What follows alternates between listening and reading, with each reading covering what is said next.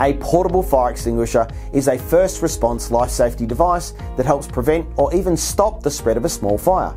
There are 5 main types of fire extinguisher that contain an extinguishing agent under pressure, such as water, foam, dry powder, carbon dioxide, and wet chemical. Not all fire extinguishers are appropriate for all types of fires. Dry powder is widely regarded as a universal fire extinguisher and is red in colour with a horizontal white band. Only if safe to do so, to operate a fire extinguisher, simply remove the anti-tamper seal, pull the pin and squeeze the handle of the fire extinguisher.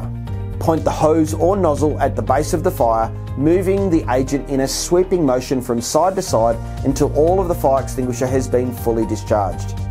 In some circumstances, it may be necessary to use more than one fire extinguisher.